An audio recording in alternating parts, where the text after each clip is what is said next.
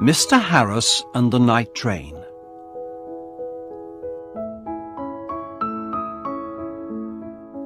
Mr. Harris liked trains. He was afraid of aeroplanes and didn't like buses. But trains, they were big and noisy and exciting. When he was a boy of 10, he liked trains. Now he was a man of 50, and he still liked trains. So he was a happy man on the night of the 14th of September. He was on the night train from Helsinki to Oulu in Finland, and he had 10 hours in front of him. "I've got a book and my newspaper," he thought, "and there's a good restaurant on the train. And then I've got 2 weeks' holiday with my Finnish friends in Oulu." There weren't many people on the train, and nobody came into Mr. Harris's carriage. He was happy about that. Most people on the train slept through the night, but Mr. Harris liked to look out of the window and to read and think. After dinner in the restaurant, Mr. Harris came back to his carriage and sat in his seat next to the window. For an hour or two he watched the trees and lakes of Finland out of the window. Then it began to get dark, so he opened his book and began to read. At midnight the train stopped at the small station of Otava. Mr. Harris looked out of the window, but he saw nobody. The train moved away from the station into the black night again. Then the door of Mr. Harris's carriage opened, and 2 people came in, a young man and a young woman. The young woman was angry. She closed the door and shouted at the man, "Carl, you can't do this to me!" The young man laughed loudly and sat down. Mr. Harris was a small, quiet man. He wore quiet clothes, and he had a quiet voice. He did not like noisy people and loud voices, so he was not pleased. "Young people are always noisy," he thought. "Why can't they talk quietly?" He put his book down and closed his eyes. But he could not sleep, because the 2 young people didn't stop talking. The young woman sat down and said in a quieter voice, "Carl, you're my brother, and I love you. But please listen to me. You can't take my diamond necklace. Give it back to me now, please." Carl smiled. "No, Elena," he said.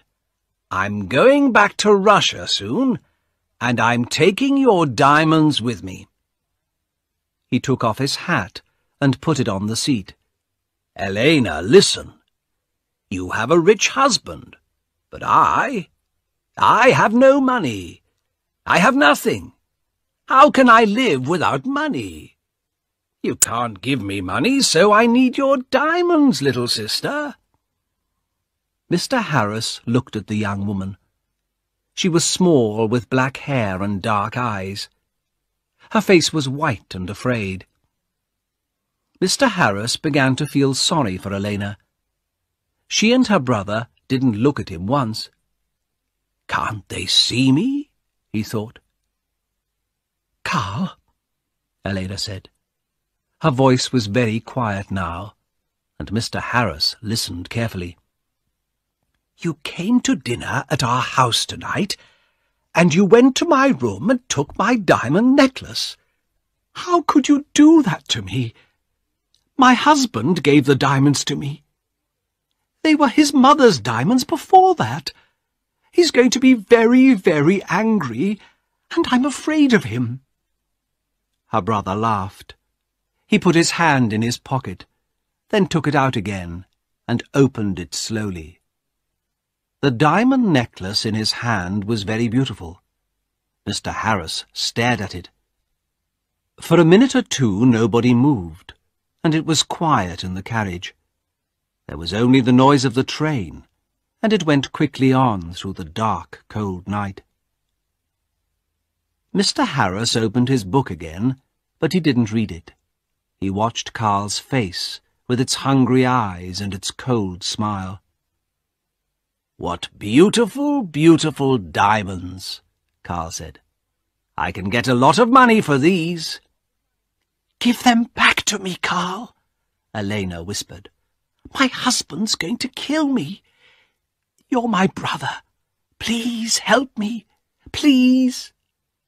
Carl laughed again, and Mr. Harris wanted to hit him. "Go home, little sister," Carl said. "I'm not going to give the diamonds back to you. Go home to your angry husband." Suddenly, there was a knife in the young woman's hand, a long, bright knife. Mr. Harris watched with his mouth open. He couldn't speak or move. "Give the diamonds back to me," Elena cried, "or I'm going to kill you." Her hand on the knife was white. Carl laughed and laughed. "What a sister," he said. "What a kind, sweet sister. No, they're my diamonds now. Put your knife away, little sister." But the knife in the white hand moved quickly, up, then down. There was a long, terrible cry, and Carl's body fell slowly onto the seat. The colour of the seat began to change to red, and the diamond necklace fell from Carl's hand onto the floor. Elena's face was white. "Oh, no," she whispered. "Carl, come back. Come back.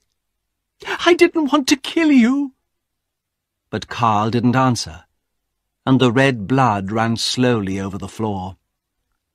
Elena put her head in her hands, and again in the carriage there was a long, terrible cry. Mr. Harris's face was white too. He opened his mouth, but he couldn't speak. He stood up and carefully moved to the door. The young woman was quiet now. She didn't move or look up at Mr. Harris. In the corridor, Mr. Harris ran. The guard was at the back of the train, and Mr. Harris got there in half a minute. "Quickly," Mr. Harris said. "Come quickly. An accident. A young woman. Oh, dear. Her brother he's dead."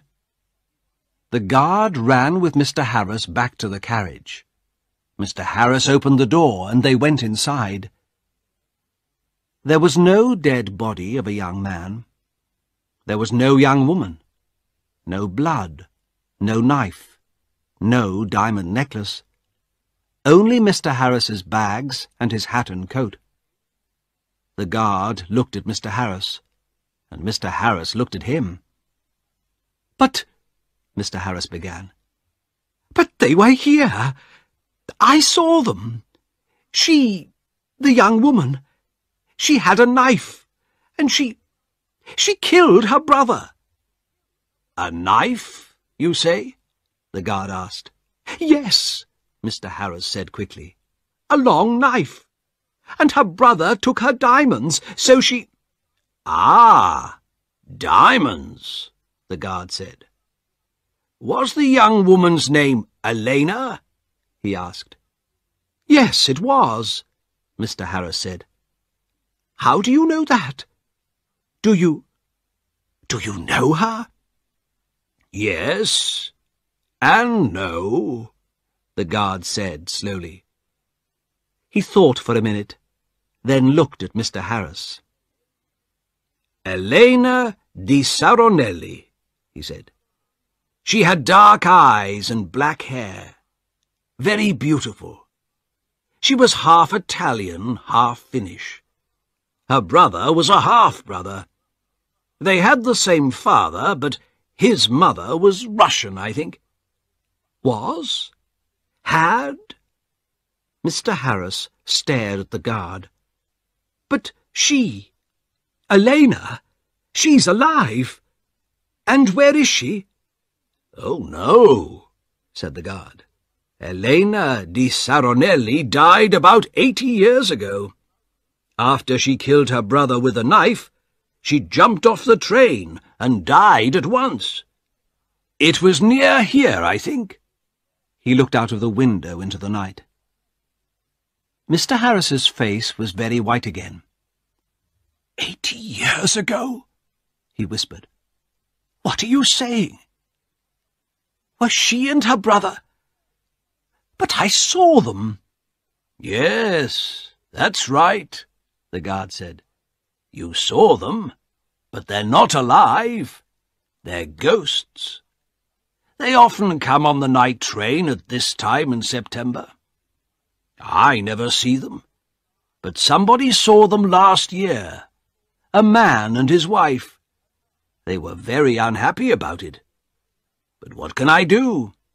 I can't stop Elena and Carl coming on the train." The guard looked at Mr. Harris's white face. "You need a drink," he said. "Come and have a vodka with me." Mr. Harris didn't usually drink vodka, but he felt afraid. When he closed his eyes, he could see again Elena's long knife, and could hear her terrible cry. So he went with the guard to the back of the train. After the vodka, Mr. Harris felt better. He didn't want to sleep, and the guard was happy to talk. So Mr. Harris stayed with the guard and didn't go back to his carriage. "Yes," the guard said. "It's a famous story. I don't remember it all. It happened a long time ago, of course. Elena's father was a famous man here in Finland. He was very rich once, but he had 3 or 4 wives and about 8 children. And he liked the good things of life, so there wasn't much money for the children. Carl, the oldest son, was a bad man, people say. He wanted an easy life and money in his hand all the time." The train hurried on to Oulu through the black night, and the guard drank some more vodka. "Now, Elena," he said, "she didn't have an easy life with those 3 difficult men, her father, her brother, her husband.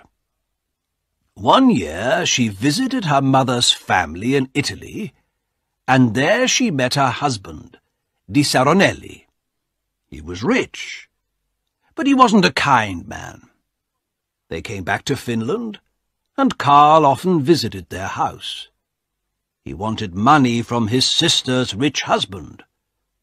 Elena loved her brother, and gave him some money, but Di Saronelli didn't like Carl and was angry with Elena.